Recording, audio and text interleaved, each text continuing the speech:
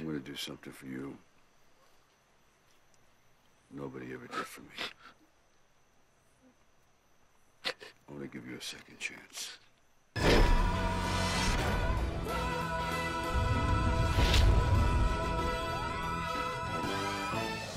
Copland was supposed to be Sylvester Stallone's big comeback movie.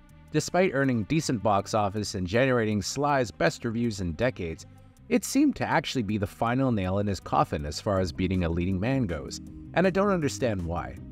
How do you think this looks? Go on, Freddy. Before Copland, Stallone was headlining huge action movies like Daylight and Judge Dredd, and while they underperformed domestically, overseas they were still pretty big. Holy crud. One would think that Stallone would have been given an old-school action film to revive his career. After all, it had worked in the past with Cliffhanger and Demolition Man. Let's go blow this guy. Away. Blow this guy away. But all of a sudden, he was slotted into cheap movies, such as the slasher thriller Detox, which is also called ICU. And no, not I as in the letter, and C as in the letter, and U as in the letter. No, I as in I having an I, seeing C, and then you as in you and me. I see you. What a terrible, terrible title. I see you, but you don't see me. That movie was so bad that it wound up going direct-to-video, which pretty much meant the end of Stallone's career for a good half-dozen years, until he managed a major comeback with Rocky Balboa. But it ain't about how hard you hit. It's about how hard you can get hit and keep moving forward. How much you can take and keep moving forward.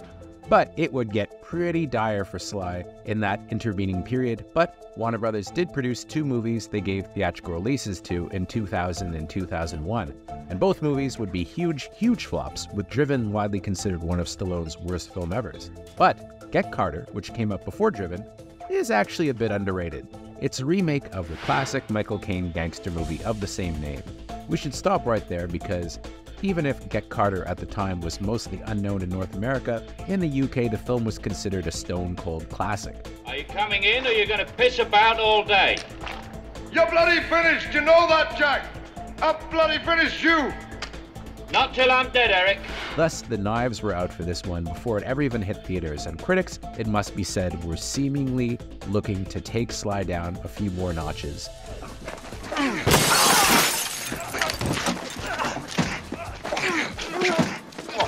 Come on. What do you want to do, boy? What do you want? Come on, cowboy. You want to get a rep? Come on. Take your best chance. Get a rep. Come on. Come on, shoot. You got the stuff? Doing a remake was exactly the wrong thing for his career at the time, but the movie actually ain't half bad.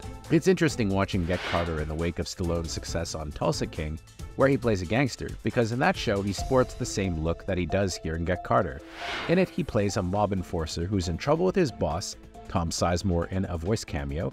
Which part of I can't let you go did you not understand? Jack, this is your job. This is not a frickin' charity case. You do your job. Because he's been seeing his mistress, Audrey, played by Gretchen Mol in, you guessed it, another cameo, behind his back. While he should be laying low, he discovers that his brother has died in a car accident, and he returns to his old Seattle stomping grounds and discovers that his late brother was in fact murdered. Your brother Richard's name was mentioned? Cyrus goes out with some very bad guys. And when he comes back, your brother's gone. It turns out that his brother's daughter, Doreen, played by Rachel Lee Cook, who was just coming off of She's All That at the time, was drugged and raped and used against her will in a porn flick, and that when the brother tried to expose them, he was killed. Sly's Carter unleashes a world of hurt on the bad guys, and while the film is more of a serious noir-style drama than an action flick, as a Sly aficionado back in 2000, I remember thinking it was a pretty cool movie. So now I gotta make it right. I gotta do that. I mean, what would you do if it was your daughter? Nowadays, Get Carter holds up fairly well as a time capsule, with it very evocative of the kind of late 90s crime movies that were hip in the wake of Reservoir Dogs. God damn you, Joe. Don't make me do this. Larry, stop pointing that fucking gun at my dad! While it ain't Tarantino, it fits in well alongside other examples of the genre like Things to Do in Denver When You're Dead, Suicide Kings, and The Way of the Gun. Director Stephen Kay, who later became a mainstay of Taylor Sheridan shows, directs this with a lot of style. Too much, perhaps.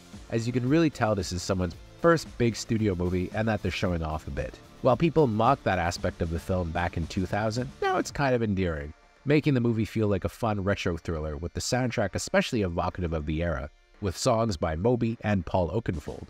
It was also composer Tyler Bates' first big film, and he does a terrific job on the score, riffing on the original Get Carter theme song by Roy Budd.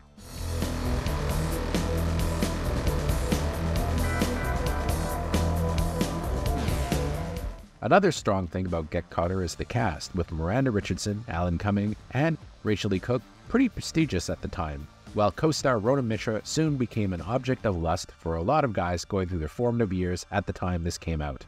I'll tell you something, if you lie to me, I'll break every... Listen to me. I want to break every beautiful bone in your body. What's really special about Get Carter are the two actors they get to play the antagonists. First, there's the original Carter himself, Michael Caine, who they were able to entice to re-team with Stallone for the first time since Victory. Listen, I don't like hard cases coming in here and talking to me like I know something. If there's someone out there putting out something about me, then I want to know who the hell it is. And when I know what it is and who's been saying it, I might just take the matter up with you, Jack.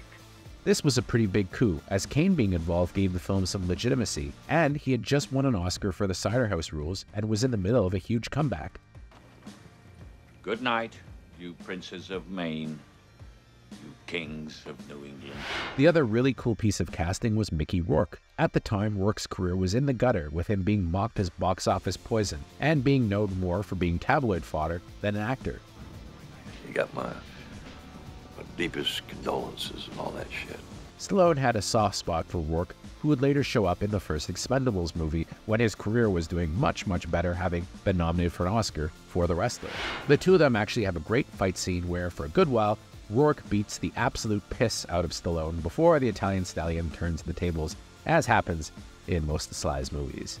All that said, it can't be denied that Get Carter is ultimately a pretty unnecessary film, with the 1971 Get Carter still great.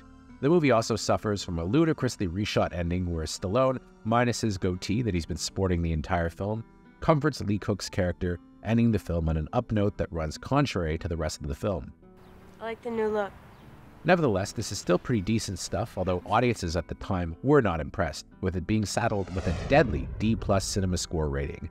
It only made $14 million domestically and was barely released in Europe, meaning Sly's power as a foreign draw was all but gone. It did irreparable harm to his status as a leading man, but he wasn't alone in this regard, with Arnold Schwarzenegger, Jean-Claude Van Damme, and Steven Seagal all suffering major downturns in their popularity at the time, with JCVD and Seagal consigned to the DTV market for good.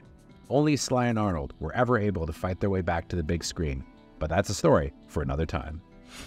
You Carter? That's right. And you really don't want to know me.